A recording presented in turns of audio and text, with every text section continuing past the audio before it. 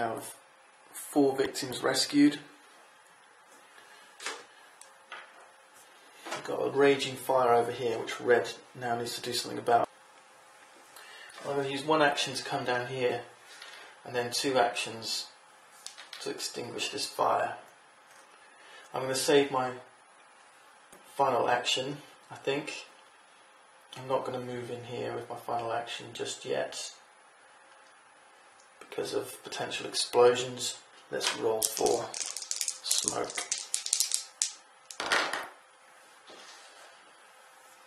That's a 2 and a 1. That's bad news because that's here. This is going to flash over because it's next to fire, which is going to cause us to lose this point of interest. It was a victim. We've lost a victim. Our victim goes in the lost space here. Oh, I'm genuinely sad. We've lost our first victim in this house fire. Okay. We now need to have a roll for a new point of interest. 3, 8. So I'm going to place this 3, 8 here in the games room.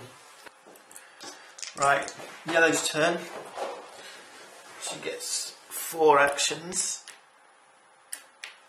with 2 left over from last turn.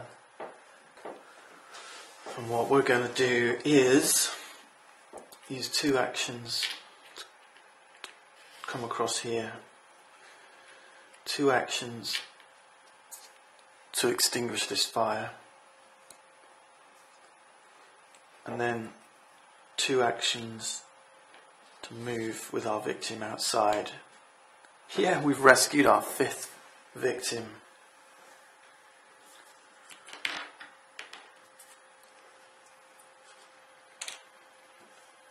Great stuff. 5 victims rescued. 2 victims needed to claim victory in the game. Right, let's roll for smoke.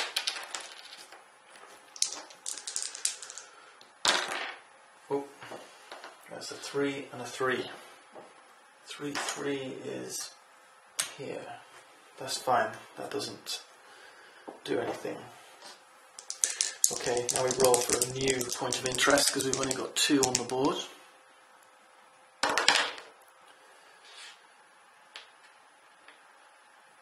That's a 1 and a 4, which is just here. So with my 5 actions, I have 1 left over from last turn. I'll move here. I'm going to spend 2 actions to extinguish this flame. I'm going to use 1 action to move in here, and let's have a look at this. Yes! We found another victim. And we're right by the hole in the wall where we can run out. So I'm going to save my 5th action for next turn. Now let's roll for smoke. 5 and 1. 5, 1 is here. So this is an explosion. So we get 2 more. North we get a damage to the wall. West we get a damage to the wall. South we have a shockwave, which is going to blast a hole in the wall.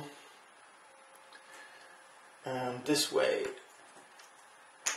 we have an open space now full of fire. And our supply of damage tokens is down to 2, 4, 6, 8, 9. The building is crumbling. Right, yellow's turn. I've got 4 actions. I'm going to run up here. 1, 2, 3, 4, and see what's under here. It's a false alarm.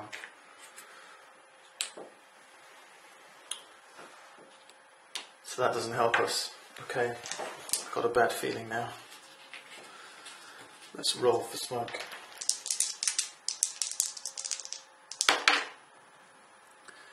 Four, 2, which is just here. So we have another explosion. So 4, 2 will remind us it's there. So north we have a shockwave, which is going to put fire here. East we have a wall, so that's going to put a damage token here. South we have a wall, which is going to put a damage token here. And west we have an open space, so it's going to put a fire token here. This living room space is starting to cause us troubles. We've got 5 victims saved, we need 2 more, and we've got 7 damage tokens left. Let's roll for a new point of interest, because we've only got 2 on the board now.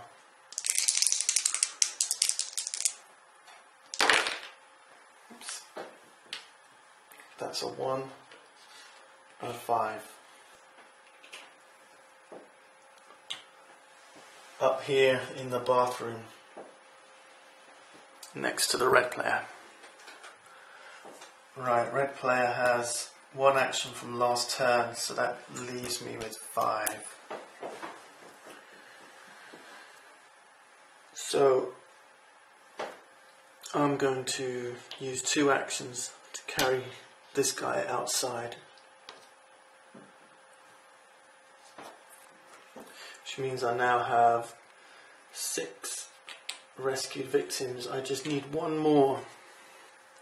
With my next action, I'm going to run back in here. 4th action, run over here, jump in the shower. We have a victim. This looks very good. I think this is pretty much game over now, right? Unless we have something bad happening near where we are. So let's stay out of trouble. I've got 1 more action left, I'm going to leave it. So I need to roll for smoke. That's 3, 7. 3, 7 is here. So we've got smoke on smoke, which turns it to fire.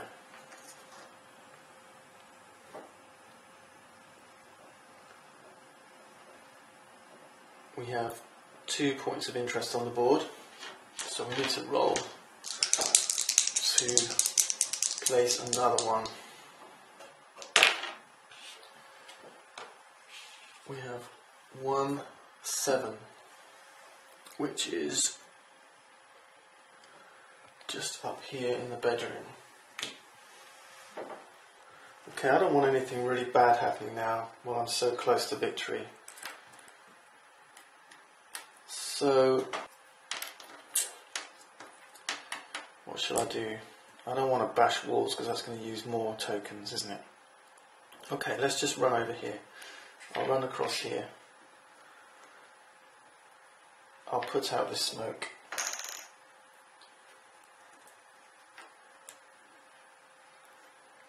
And I'll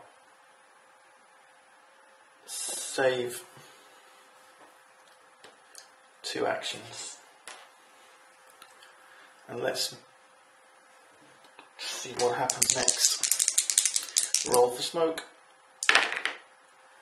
6, 3, which is here, which is fortunately not adjacent to anything. Let's plow straight on with the red player's turn. It's got 4 actions and 1 left over from last turn. With our 5 actions, we can take 2 to move here, and 2 to move outside and rescue our 7th victim. 1, 2, 3, 4, 5, 6, 7. So that's it. We've reached victory condition, and we've rescued 7 victims. Well, that was pretty good. I've got a good handle on the rules now. My first impressions are I felt it was kind of, not terribly difficult. We got there. I think we got 2, 4, 6, 7.